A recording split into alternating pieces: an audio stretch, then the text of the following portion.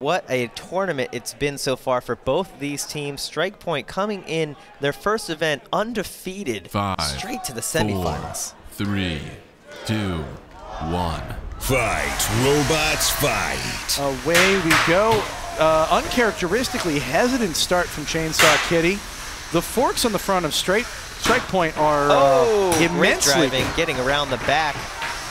Look at the power behind the weapon on Strikepoint. Wow, a rare top shot. Chainsaw Kitty got stuck in the floor seam. You can see that gash there. And a great shot by Strikepoint, taking advantage. Didn't seem to do much. The weapon on Chainsaw Kitty is immensely powerful, and we have not seen that. Oh! Wow! A base plate shot. These are strikes that you never see on Chainsaw Kitty.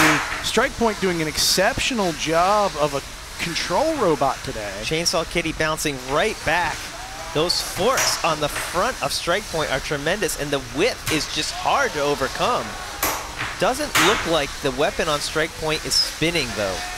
No. That could be why these hits aren't dealing a lot of damage.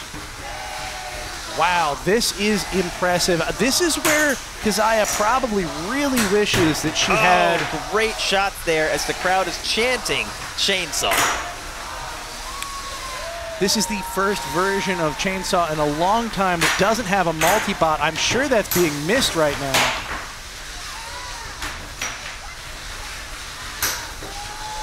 Great driving. Absolutely, from both competitors. It seems like Strikepoint is slowing down a little bit. They're having drive side issues on the right. Their left side, not all it's cracked up to be either. And Kazaya is taking advantage here, getting around the side a lot. Although Strikepoint able to get another shot. Without the weapon spinning, though, it's not doing much. No, and you can hear and see Kazaya's running the weapon slower on Chainsaw. Just getting that control, getting that driving ability without as much gyro effect.